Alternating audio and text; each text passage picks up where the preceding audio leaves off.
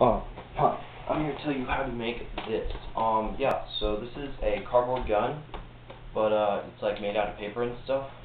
Cardboard. What I did is I just rolled up the cardboard like this, used duct tape, wrapped it up. Then, once I made the rolls, I pretty much just stacked them on top of each other, one after the other. And then, I just cut out the shape.